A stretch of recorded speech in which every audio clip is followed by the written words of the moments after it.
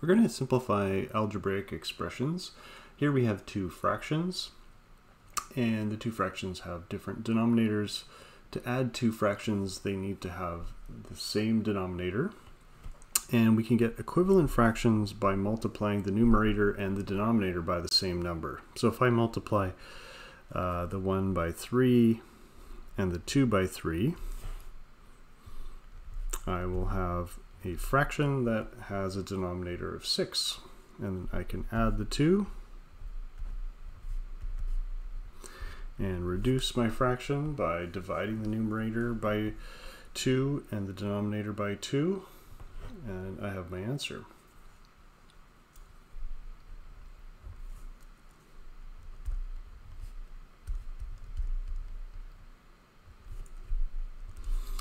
Here we're doing subtraction, but we still have to do the same thing.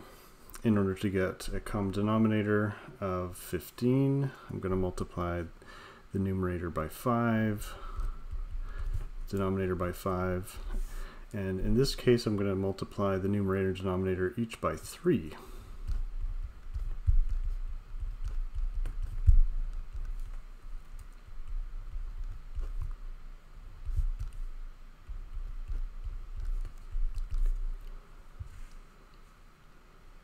So our common denominator is going to be 20.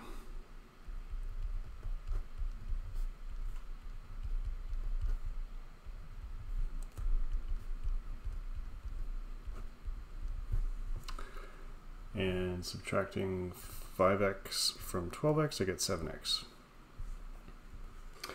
So we have denominators of x and 3. That means our common denominator is going to be 3x.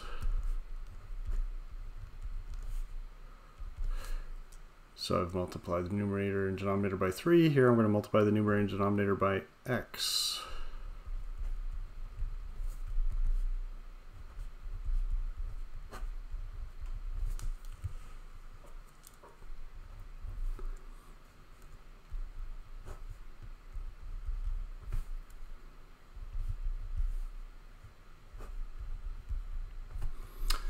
So in this case, I already have a common denominator.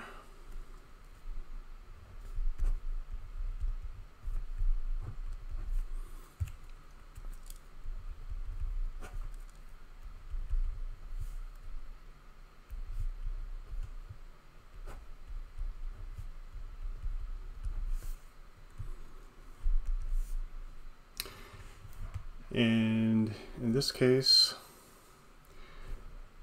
I have a denominator that is 4 multiplied by x minus 3. I also have an x minus 3 here. So if I take this rational expression and multiply the numerator and denominator by 4, I'll have common denominators.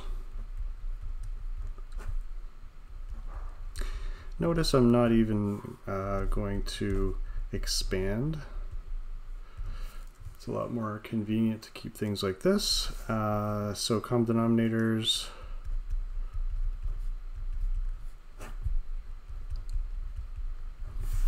And the numerator, might as well expand it, and then I'll have less terms to look at. I'll leave the denominator factored.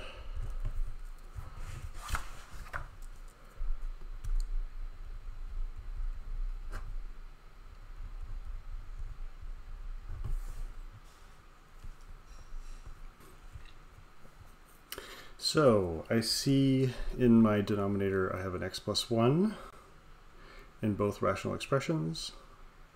And I also have an x minus 4 factor in this rational expression. So I'm gonna take that and I'm gonna use it to get a common denominator in this rational expression.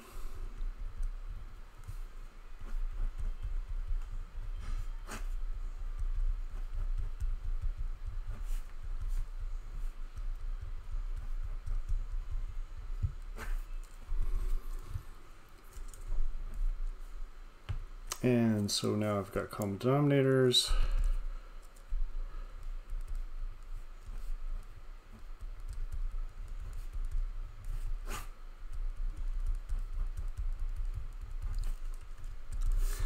And I'm going to expand the numerator.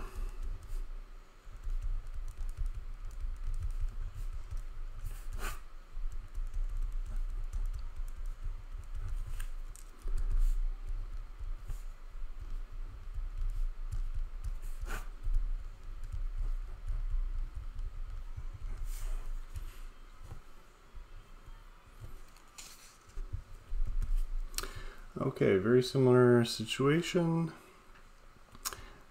And we've got this extra factor of an 8.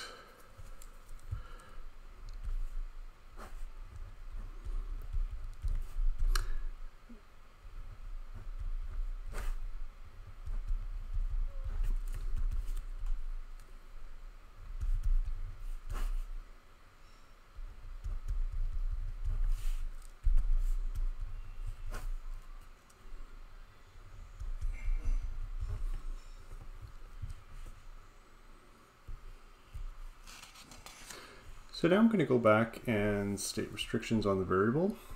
So there is no variable x in the original expression here that we're simplifying, so there can't be any restrictions on it. Same in this situation. If we look at this expression that we're simplifying, there are no restrictions on the value of x. X can be 0, and that's fine. And we don't have any division by 0 problems. In this situation, we cannot allow x to be 0.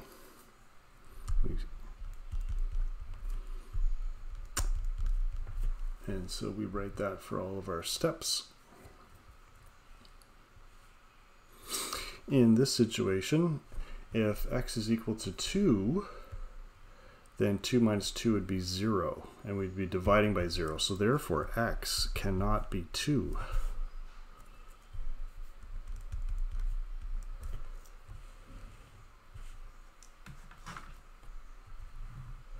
In this question, very similar, x cannot be 3, because if it were 3, this would be 0. We'd be dividing by 0. In this rational expression, we'd also be dividing by 0 in this rational expression, so x cannot be 3, and that continues.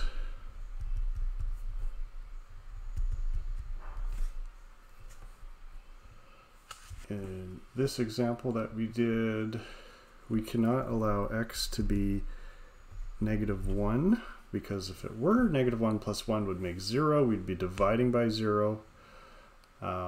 In this rational expression, it would also be dividing by 0 in this rational expression, because it would be 0 times a number, and so the denominator would be 0.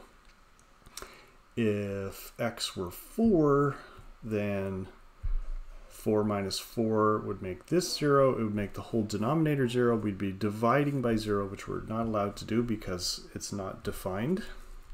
So x is not -1 and or 4.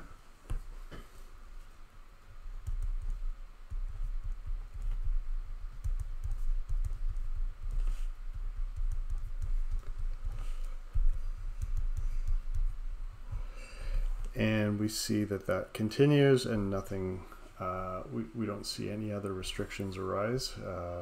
As long as we keep x from being -1 and 4, we're okay.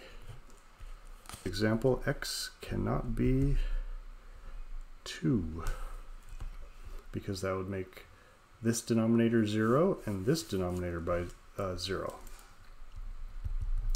So we keep checking.